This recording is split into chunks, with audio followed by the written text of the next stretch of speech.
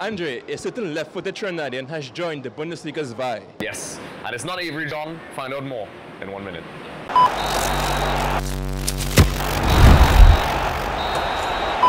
Hey everyone, welcome to another episode of Extra Time TV. This is Andre Sokla. I'm Kevon Campbell. And as we were speaking about before, you know, big news for Trinidad Tobago. One of our left-footed players, one of our star players, Joevin Jones, has made a jump to Germany. A place where I spent some years, you know, also known by, you know, I love when Kevon says it. What's the other name for Germany? Deutschland. Yes, Deutschland. Not Deutschland, Deutschland. So basically, you know, a lot of people in the comment section below asked about that. So please, not the offensive term, it's Deutschland. So, exciting news, you know, I never thought Seattle Sounders would get rid of this guy. He's loved in the MLS. He's one of the outstanding players right now. What do you think about this move, Kevon? Andre, anytime a player gets to play in one of the big leagues, in one of the big countries in the world, especially in Europe, with such history and such tactical nous, it's a good thing.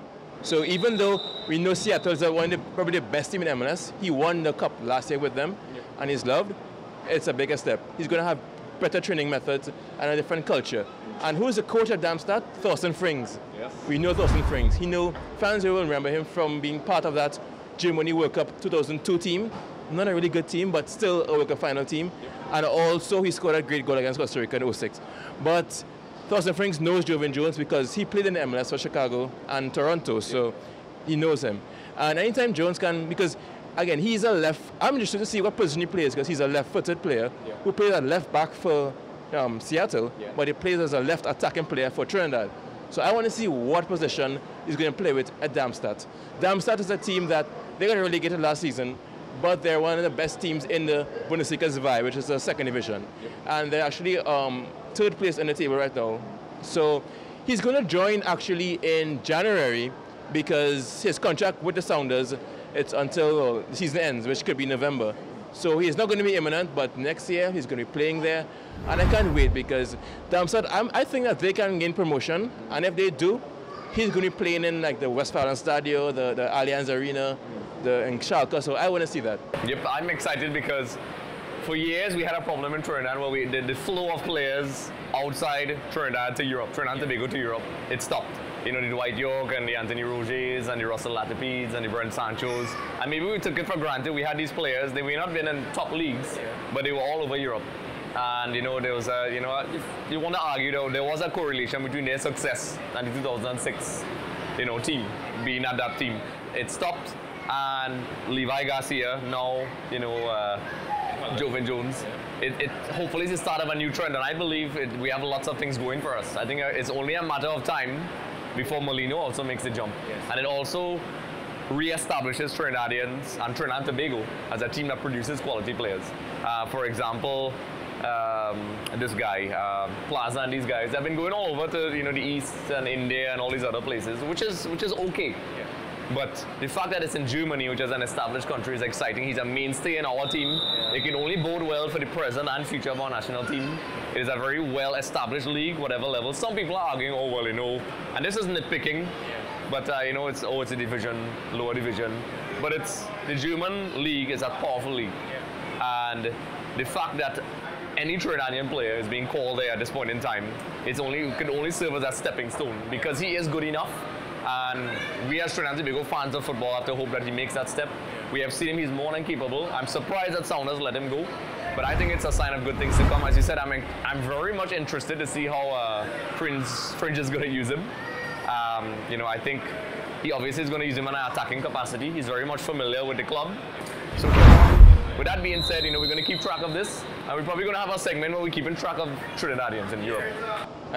I think that for Joevin Jones, I mean, that club, Darmstadt, they have World Cup winners playing with him. It's going to be a Kevin Goskowitz, who played for Dortmund and Germany in the last World Cup. He's a teammate. Also, Hamid Altintop, who played for Real Madrid most recently.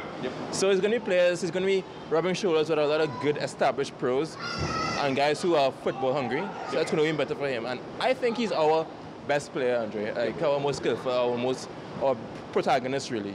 And Darmstadt, remember in the Bundesliga, our last player to really play there was Evans Wise for SSV Ulm. So I think they can continue this trend because it's a good league and he's going to even be better. you know, as I said, there's a lot we can speak about. And Trinidad and Tobago fans should be excited that players are now starting to move around. Yeah. I mean, Joevin Jones is a highlight. He is, in fact, I think our most talented player right now, followed closely by Levi, Garcia, and Molino. So we have excited options, and what it does is it starts a flow. Yeah. Because now you don't have players stagnating in one league, or maybe staying in the pro league and the development gets stunted. They go into the MLS, and I always keep telling people that the MLS is a natural stepping stone for Trinidad players. Before, we had issues with work permits. Players would not go to English clubs because they would not get work permits. Now we can go to the US, Mexico to a lesser extent, and it's serving as a bridging point to head across to Europe. In previous years, players used to go to Portugal, like Ulja and those guys, and they would use that and then jump across to England because of the work permit issues and so on. But as a Trinidad fan, and as a fan of development at Trinidad and Tobago, this is exciting. This is exciting news, and we will definitely be keeping an eye on this guy. So we'll dedicate an entire segment, you know, to be looking at Trinidadians abroad. Darmstadt. Darmstadt. So basically, with that being said, you know, comment in the comment section below. We know we have lots of Trinidad and Tobago fans in this, you know, following us. Yeah. You know, so it's exciting news. Let us know your thoughts in the comment section below. Do you think this is a beneficial move? Do you think it benefits Trinidad and Tobago? Let us know your thoughts in the comment section below. So with that being said, Kevon, where can we find you? Kev8 on Instagram and Twitter, Andre. You can find me at Andre Suklal on Twitter and Instagram. Be sure to like and subscribe to our YouTube channel, comment, also like us on Facebook, follow us on Instagram, follow us on Twitter at ExtraTimeTVTT. Because when you comment, like, subscribe, and do all those things, you automatically qualify for a chance to win a copy of FIFA 17. And also, when FIFA 18 comes out, you get a chance to win a copy of that. And also, so many gifts, the upcoming games, the cultural qualifiers against Honduras. Yes. To do that, we've been waiting for your comments. Lots of benefits. Do it because it makes Kevon and I happy.